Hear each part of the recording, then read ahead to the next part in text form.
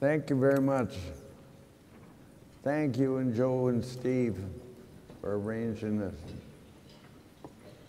I'll use a Hawaiian meaning, aloha kako, which means love to all of you.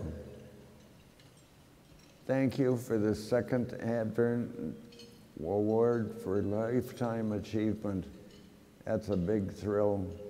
This award is very meaningful to me. It will be used in my display in my award room in my home in Hawaii.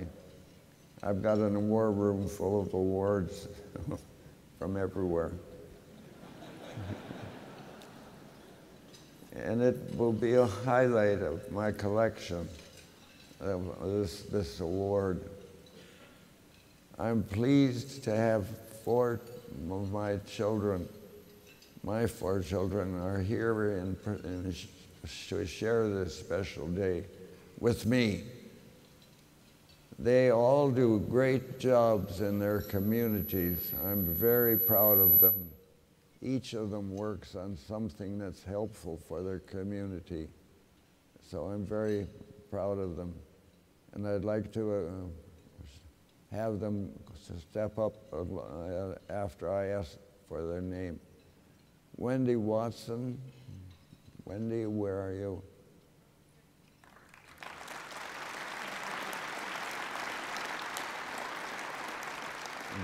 Jeff Bakken.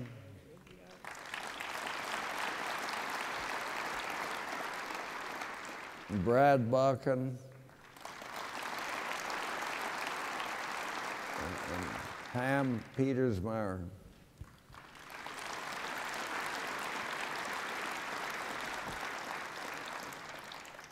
I wanted to let you know that you can find a lot of information about my background on my website, which is kind of complicated. It's called earlbakken.com. You can also find my autobiography, One Man's Full Life. It tells some of the stories, life stories, about starting Medtronic. We started with 2 employees in 1949 in the garage, as you saw, in Minneapolis. And we had heating problems like you're having here in Chicago. Now we have 49,000 people worldwide, and I've tried to visit every one of them over the years. I'm pleased that we turn out at least 40 devices in the cardiovascular and in the neurological field, and that's a lot of different devices. In December, we will be coming out with a second book of my life, and it indicates a lot of thrills and times that I've had and that I go for, and I'd enjoy to get that second book. It covers many periods of my life and also the early and growing periods of Medtronic. Sales of this book will benefit the Bakken Museum. These museums are great, the Bakken Museum and the Pavic Museum, but we have to raise money to keep them going. In 1984, I started an organization in Minneapolis called Medical Alley. It's now called Life Science Alley, and I still continue with some connection to it. I've heard it may change back to Medical Alley, which I like much better. It's similar to AdvaMed. It has been helping medical organizations in Minnesota for 30 years and has been growing actively. You are much larger and have organizational and cover the world, so that's, of course, a big difference. I admire that AdvaMed does for Medtronic. It's very helpful. and the entire medical industry. It's good to have you working to support ethical business. One of my early partners is here, that spends a lot of time talking about ethical business, and that we have to see that businesses do operate ethically. And I applaud you for your work with FDA. Before 1975, the FDA was not regulating devices. I happened to meet a man at a meeting that was from the FDA at a meeting, and he told me what they would do to Medtronic when they got control. And after that, I got drunk for the first time in my life. In 1957, I made the first wearable pacemaker prototype for Dr. Lillehei, using the new transistors that had been created a few years before. It took only 4 weeks from start to finish. I gave it to the University of Minnesota to test on animals. Then it was immediately used on a child that next day, and it saved that child's life.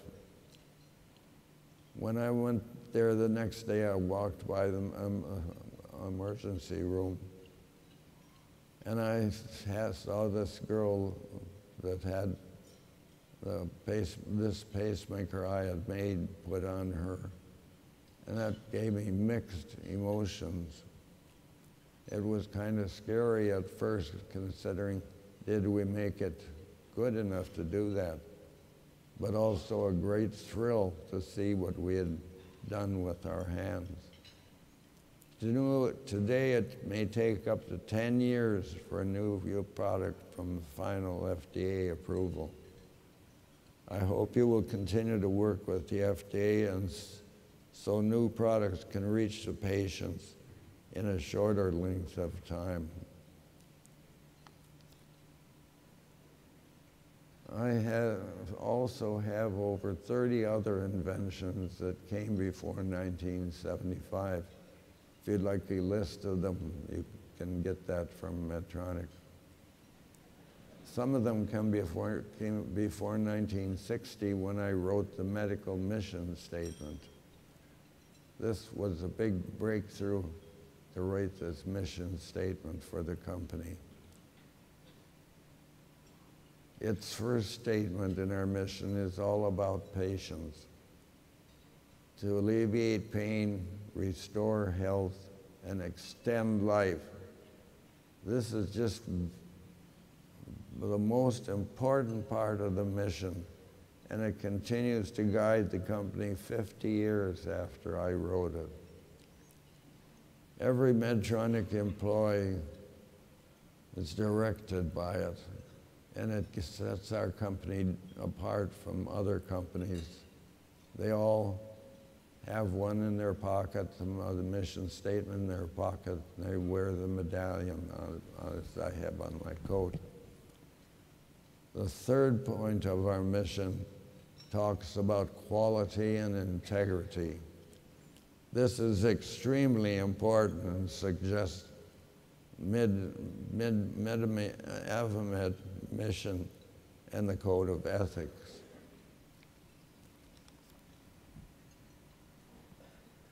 I look forward to the joining of Medtronic and Covidien. It will help us extend the Medtronic mission to treat more patients in more ways, in more places around the world. And that makes me terribly thrilled to think of that possibility. It also allows Medtronic to invest more of its cash in U.S. medical tech innovation. I was proud to hear that Elmer and Medtronic will invest $10 billion in US-based technology investments over the next decade. I have spent a lot of my time for several years working with integrative medicine that has to be added to the use of devices. A Hawaiian leader that I got acquainted with when I went to Hawaii, a Hawaiian leader taught me that the medicine should be 20% science and 80% spirituality if you really want to heal the patient. So we often give something from the 20% and forget to do the spirituality that helps the patient with integrative medicine. Our hospital in Hawaii was built using integrative medicine as our guide. It's an entirely different kind of hospital. We, in fact, have 67 different things that are different about our hospital that make it a healing instrument. Most hospitals are warehouses for sick bodies. They really aren't really built for healing. I have also spent time working with heart-brain medicine. That's a very important part of putting the body back together. This is also integrative medicine and is spreading around the world. In mainstream medicine, the body has been taken apart and studied in that way, studied as pieces. But the body doesn't work that way. Everything is connected in the body and interconnects with the other. We need to put the body back together. I have a list of 10 points on my website that talks about putting them back together. It's many ways for that integrative medicine can help patients heal.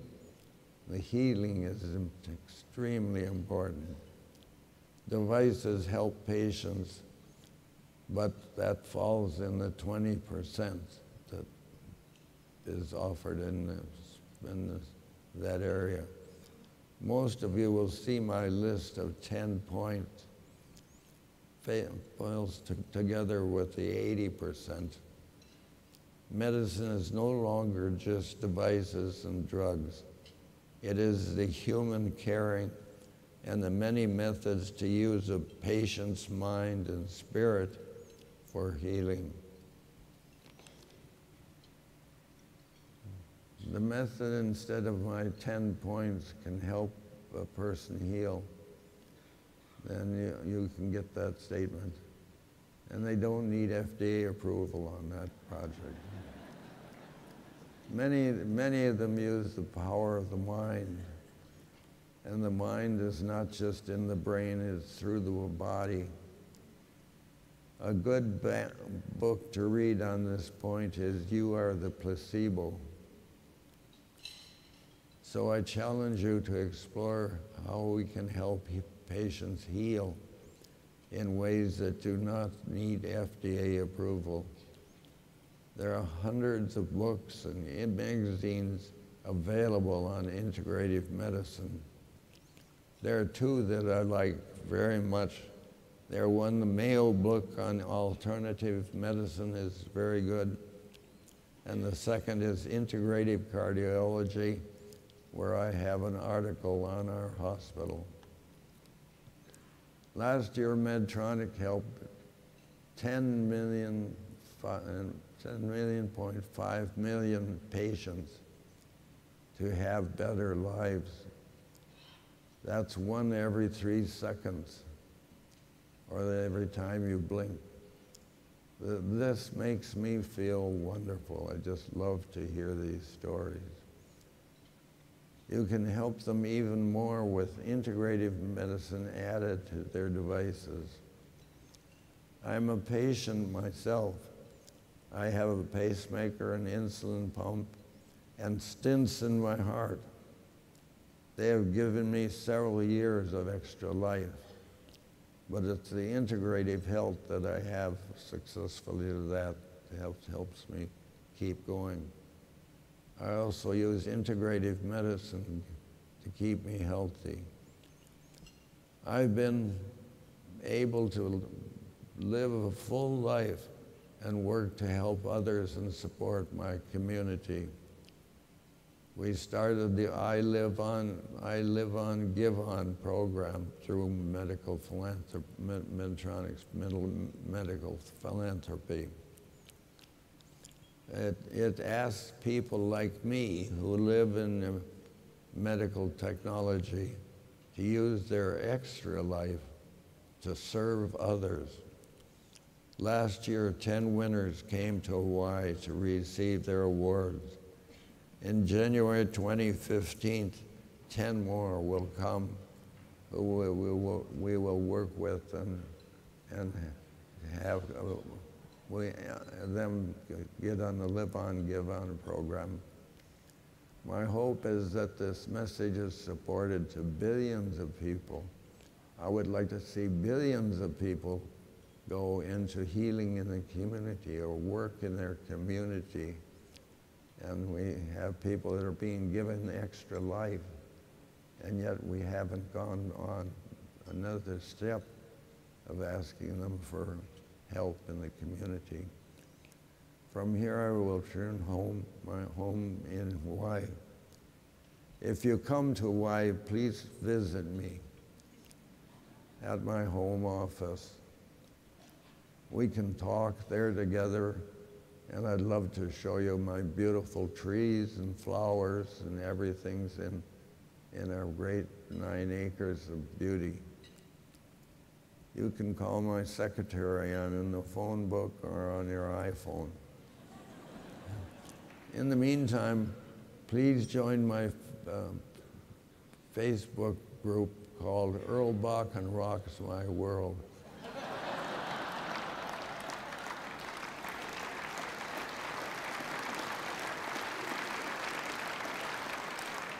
Thank you for the opportunity to offer some of the ideas about futures of healthcare. I hope your meeting goes well, and I hope you find ways to kill the 2.3% excise tax on device companies. You've got a great number of wonderful people here now been talking and discussing how to do some of these things. Many great members for a special discussion. Thank you again for this Lifetime Award, Achievement Award. I am very honored by this award. And in mahalo nui loa, which means thank you very much. Aloha.